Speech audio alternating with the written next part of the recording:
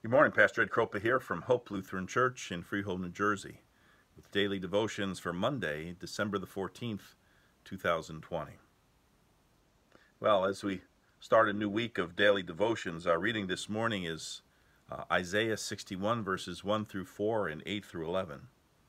And if it sounds familiar when you listen to it in a few moments, it probably should.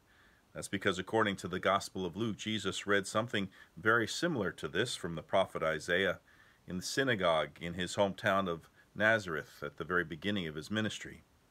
And these verses from Isaiah 61 seem to be at least part of what he read, if not most.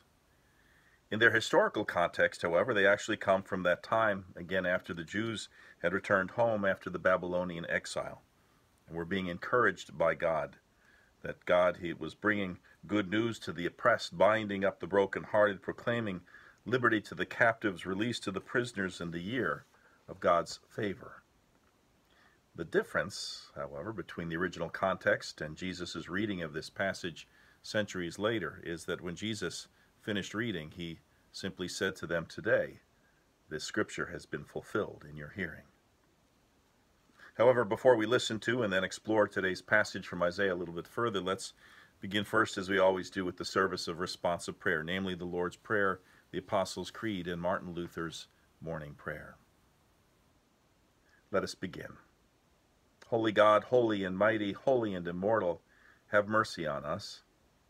Our Father in heaven, hallowed be your name. Your kingdom come, your will be done, on earth as in heaven. Give us today our daily bread. Forgive us our sins as we forgive those who sin against us. Save us from the time of trial and deliver us from evil. For the kingdom, the power, and the glory are yours now and forever. Amen. I believe in God the Father Almighty, creator of heaven and earth. I believe in Jesus Christ, God's only Son, our Lord, who was conceived by the Holy Spirit, born of the Virgin Mary, suffered under Pontius Pilate, was crucified, died, and was buried.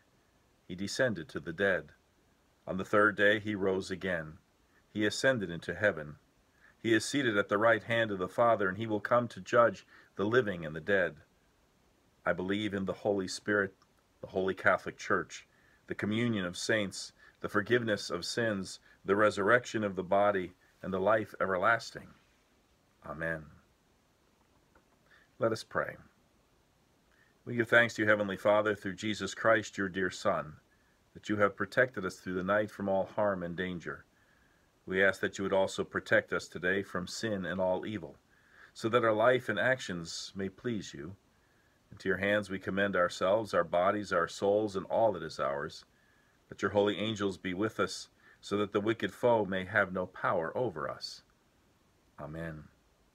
Almighty God, bless us, defend us from all evil, and bring us to everlasting life. Amen. So listen now to Isaiah 61, 1 through 4 and 8 through 11. The Spirit of the Lord God is upon me, because the Lord has anointed me.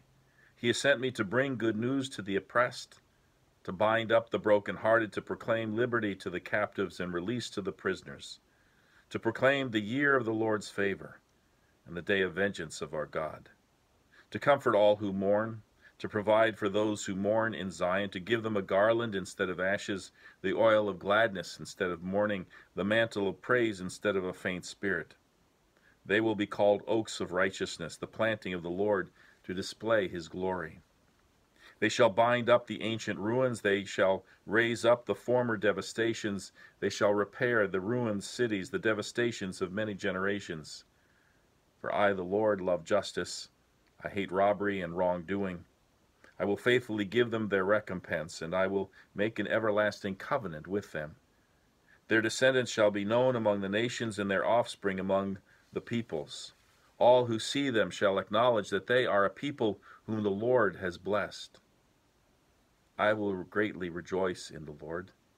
My whole being shall exult in my God, for he has clothed me with the garments of salvation. He's covered me with the robe of righteousness, as a bridegroom decks himself with a garland, and as a bride adorns herself with her jewels.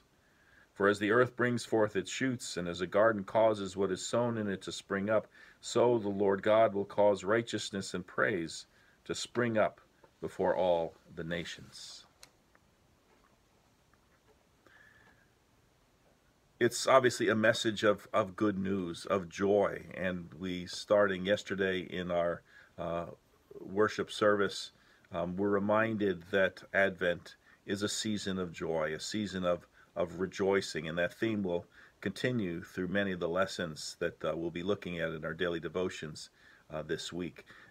That should have an impact on us, that we should reflect that joy in our lives by what we do, by what we say, and even, quite honestly, by how we look. I'm reminded of the story here about three prospectors who found a rich vein of gold years ago in California during the gold rush days, and they realized what this great discovery they had, and they decided we've got a really good thing here, as long as no one else finds out about it. So they each took a vow to keep it silent, to keep it secret. And they headed to town to file their claim and get the equipment necessary to mine the gold, and true to their vows, they didn't say a word to anybody. They filed their claim, they bought the equipment, headed back to their mine, but when they did, a crowd of people followed them. And the reason was because the expression on their faces had given them away. Their faces were aglow in anticipation of the wealth that soon would be theirs. People knew that they must have found something very special, so a crowd followed them out of town. It makes one think whether or not we as Christians, an expression on our faces, give ourselves away. The wonderful blessings and the joy that we have in our hearts because of what God has done, continues to do, and promises to do for us in the future.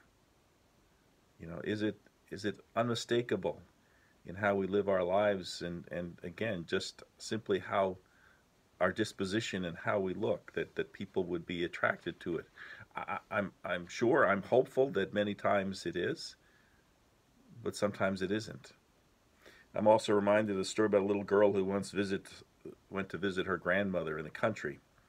And things were all fine until Sunday, because this grandmother went to a very old-fashioned church that kept the Sabbath by forbidding all work, fun, and playing. The little girl woke up on Sunday and she started right off playing and laughing, as little girls do.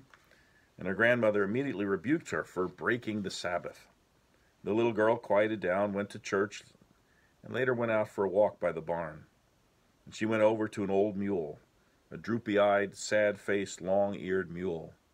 And she looked at the mule for a while and said, "Mr. Mule, you look like you go to my grandmother's church."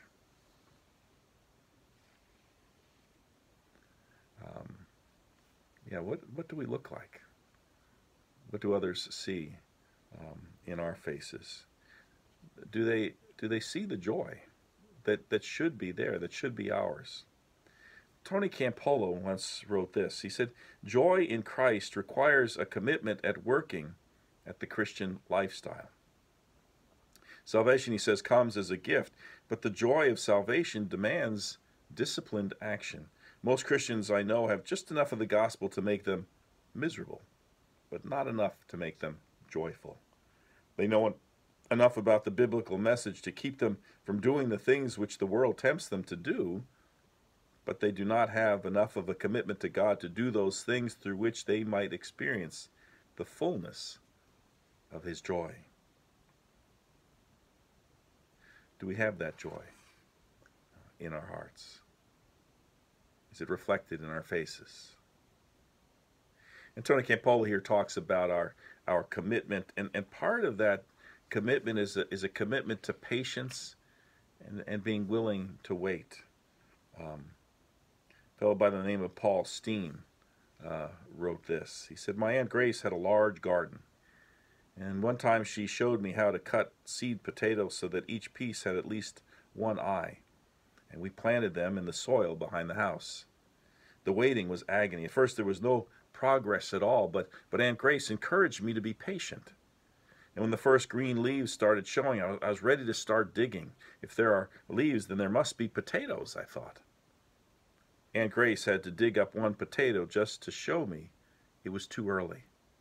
As the potatoes began to form, she would gently brush back the dirt and show me that the potatoes were there, but they weren't ready yet. A few new potatoes were good to eat, but if we were to have enough, we needed to let them grow to maturity. The process was so long that I gave up checking my potatoes. It wasn't exciting anymore. It took too long. Well, one day Aunt Grace announced the harvest. We unearthed sacks of potatoes. The harvest was exciting. Every mound was a new discovery. And I found more than potatoes that day. The lesson I learned has served me well. The harvest was worth the wait. But without the wait, there would have been no harvest. Spiritual growth, he says, means planting and waiting. Don't get discouraged. Be thankful even while you're waiting. I think that's a great message for Advent. We've talked about waiting, preparing, rejoicing, that they all kind of flow together from one to another. And part of that is understanding that it's not going to be instant gratification. And we live in a time in a world in which and in a society in which we want everything, not just now but yesterday, in many cases. And the life of faith isn't like that. Through and through, it involves a faithfulness, a patience, a waiting, but experiencing the joy that these things that we wait for are assured. Our faith, our trust is such that what God has promised will come to pass. And the ultimate thing that God has promised, even if it doesn't happen during our lifetimes, will happen. And we'll awake one day at the end of time, when the harvest is ready, so to speak.